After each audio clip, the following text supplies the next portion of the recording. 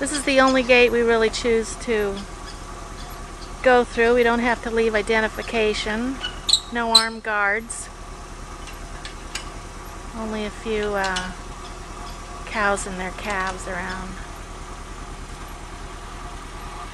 The only danger is stepping in something like that right there.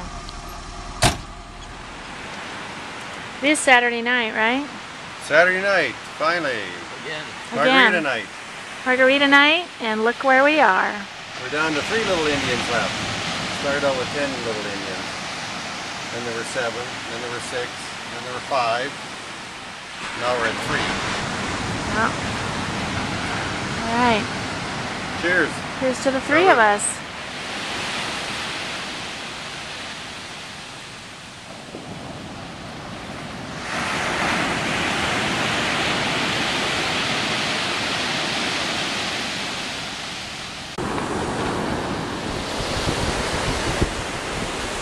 Comes our local pastor, the Right Reverend Case.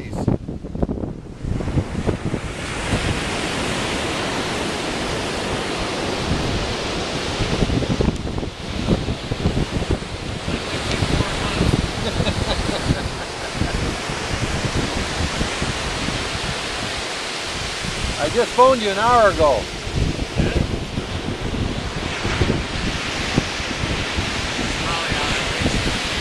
You must be on your way out here then. Yeah, I stopped by the Camp Joby there.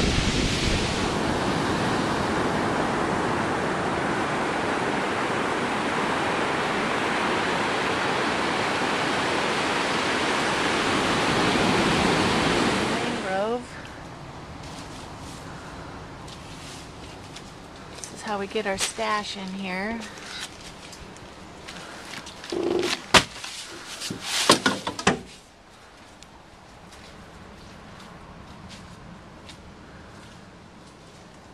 And right up beyond this, 100 feet or so, it's a trail up to the beach.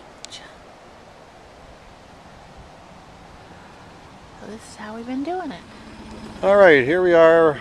We finished up our last deal of camping and we're heading, just went and picked up the last of our equipment from that we had hidden in the mangroves, taking them back down the Vena. And for those of you guerrilla campers that want to try it next year, these are some of the things you need, of course. A boogie board, a bucket to haul your water in, stove, rake, there's a shovel there, beer cooler, sometimes doubles as a food cooler, a tent, a little umbrella for the beach, water bottles, we got water bottles here, the hammock and solar panel there, tarps of course, and of course at least a couple cases of beer. And these are all things that you need for guerrilla camping on Tanacatita at this time. With any luck, it'll change by next season. And we need as much support down here as possible so we can get in on this thing next year. Catch you all on the flip side. Bye.